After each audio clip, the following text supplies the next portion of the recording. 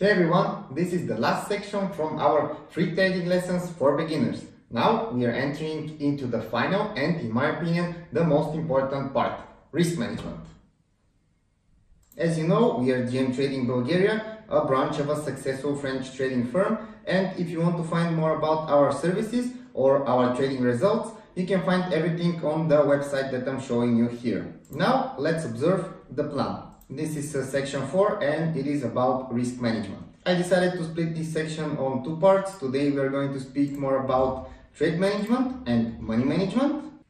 And into the last lesson we are going to observe more about the trading habits which can improve your risk management. Now let's begin. What is trade management? The trade management is representing your ability to have variety of positions in your portfolio which are distributed in different sectors and with different trading plans behind all of them. In this way, even if you have some losing trades, you can manage your other trades accordingly and in the end to be profitable. With proper trade management, you can determine the size of your positions in a way to have more size into the safer one and less size into the risky one. Now, why it is important?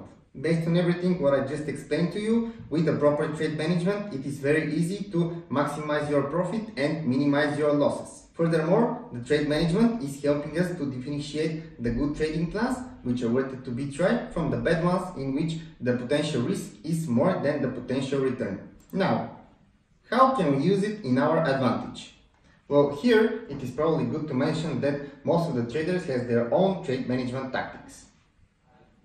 What I'm doing is to choose several securities which I'm trading very often and where I'm most of the time profitable. And as soon as I see trade opportunity in one of these securities, I'm trading there with more aggressive strategy and my portfolio management is focused mainly on them. In this way I can have additional confidence into my trades, and when they're not performing very well but they're still far from my stop loss, I can lead them to develop in order to turn profitable in the end. We already briefly discussed why the trade management is important, but in basis of this, I'll line three very important factors.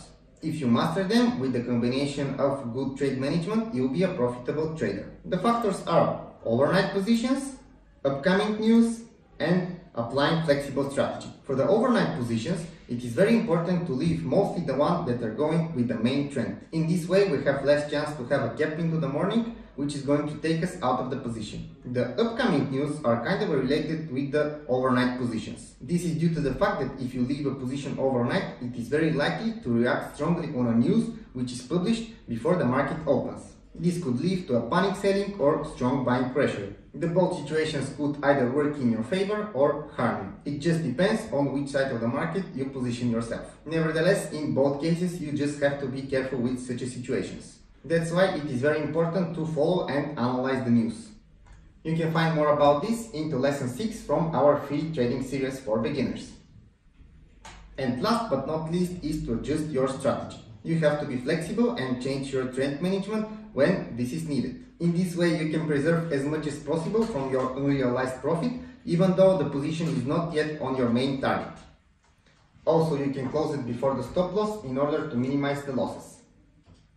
Now we are coming to the risk management. So, what is risk management? Well, the simplest definition is that it is a trading approach which is allowing us to differentiate the risk from our different trading positions. With a proper risk management, we can even continue going and keep trading, even though we are in a bad series and most of our trades are losing one. So, why do we need it?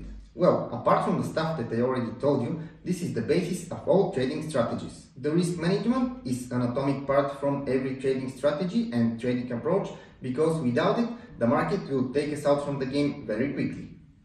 But our idea is to stay there for longer in order to make money, so that's why we need it. What's next is preserving your capital. What is the most important thing here is that the risk of your single positions and of your whole portfolio should be based on this: how much risk can your bank carry. If you start from that point, you'll gain experience and become profitable without receiving several margin calls. Also, the risk management is the key of how to react in different situations. This is due to the fact that even a certain position is looking in a way that it might become profitable in the future, but this is more than the risk that your bank can carry. You should cut the loser. After that, you can focus on your other positions or just to look for a new trade opportunity. And in the end, what is the most important thing to remember for the risk management is that it is the key to your long-term success.